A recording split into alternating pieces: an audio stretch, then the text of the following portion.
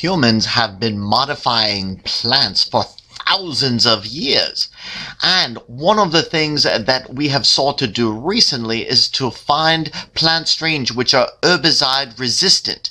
Now, usually this has been done by simply dumping herbicide on crops and then breeding those plants which seem to be tolerant of this, and this takes a bit of time.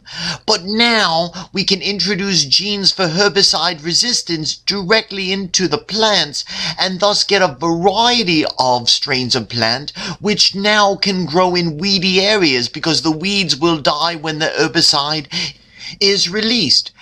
This has proved a benefit, increasing yield not only for the plants which we eat, such as soy or corn, but then also plants which we get products from, like cotton, or even other plants which we might use for other purposes, like biofuels, plants which are growing to provide us energy.